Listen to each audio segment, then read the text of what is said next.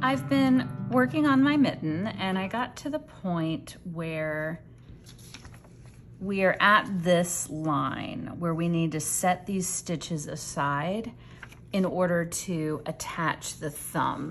Let me show you how that works. So when you look at this, this looks completely seamless, but what we actually did was set these stitches aside on a pin and then came back and stitched the thumb on. So we'll have a little hole there for a while, and then as we continue to make the rest of the mitten. So that's what I want to show you how to do.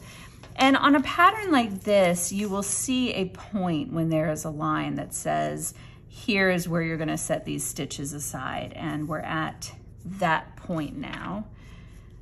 I just finished that row.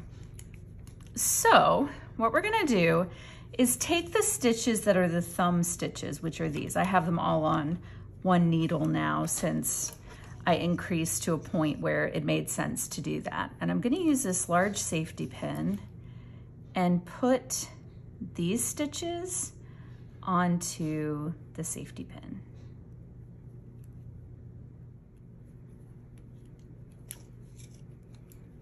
I have those on the safety pin and they're going to stay there for a while. And now we're going to keep heading around. We're going to use this needle again here in a minute, but we're going to keep going on with the pattern. So I'm going to move my tape up and we're going to continue with the next row, just as we would if we hadn't set that thumb aside.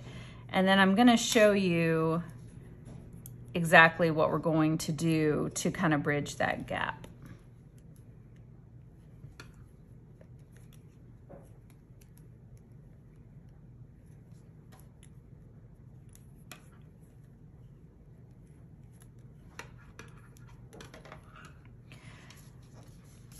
Okay, so we're now to the point where we need to bridge the gap where this thumb is. So right now we have 3 needles and then this safety pin. So we want to add a 4th needle here. And it's going to help if I mark where that starts. We are going to cast on stitches in this pattern. To do this kind of casting on, this is actually easier than the first kind, but it's not as stable, but it's good for the thumb. So what you do is you put the yarn on your fingers like this, your finger and your thumb, to make kind of a triangle, and then turn it to make an X. Then you're going to take the needle, put it on top of the X, the bottom of the X, and then up and through the top, and then pull it tight. And then you repeat that to make a second one. We're actually going to start with the gold yarn. So we'll get that ready, make our X, and we're going to cast on 1, 2, 3, 4 gold. So I'm going to keep following this pattern, 4 gold, then we'll do 5 white,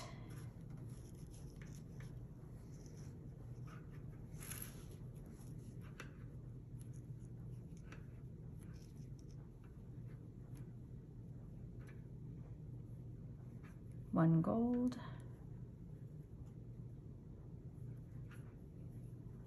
2 white,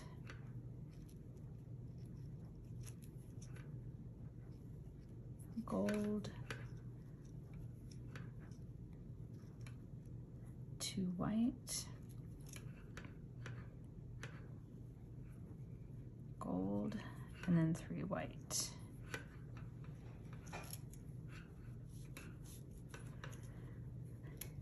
So when you look at this, you should see the pattern of this row. And then we are going to continue knitting. So this becomes the first row that we knit on top of that thumb hole. So let's mark this off, move it up, and then we're gonna knit the next row. And this is a pattern, this is what you would do no matter what pattern you're using. If you are making a mitten with a thumb hole, this is how you would do it. I'm sure that there are other ways. There seem to be a lot of different ways to do different things, but this is the way I learned to make a thumb hole for a mitten. We've gotten to this needle now where we need to stitch into what we just cast on. And this is where it's like a little loose and wiggly because of the kind of stitch that, or the kind of cast on method that we used. But we're just going to continue to follow the pattern. And as we add rows of knitting, it's going to start to tighten up.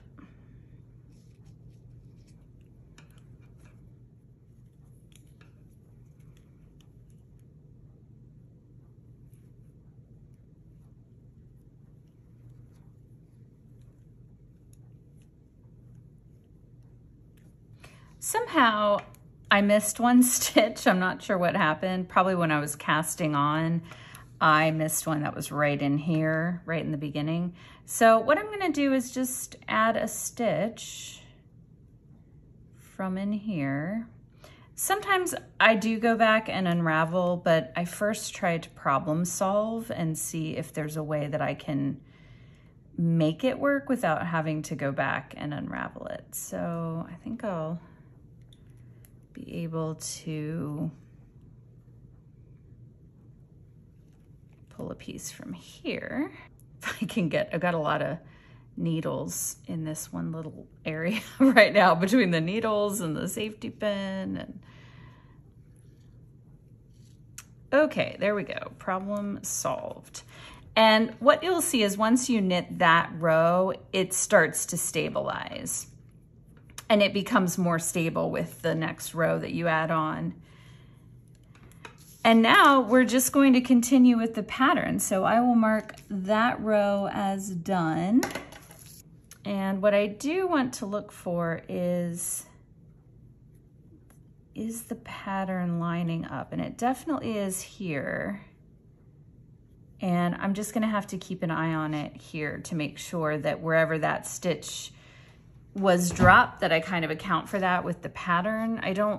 It may have been on the end also, but anyway, we'll see how that works out. But I'll just keep an eye on the pattern and make sure that it makes sense.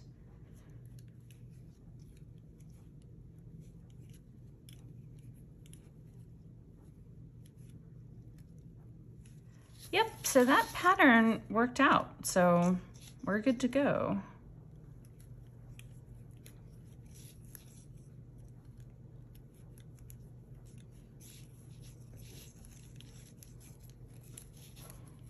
This part might curl up a little bit, but we're going to fix that when we attach the thumb. So don't worry about what this looks like.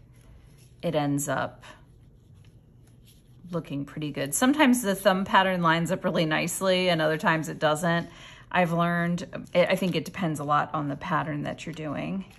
The top of this thumb pattern is cut off, but I have another copy and we'll work through that. But this pattern doesn't actually line up with the pattern that's on the back of the mitten, or the front of the mitten, I guess. So we don't need to worry about anything lining up there.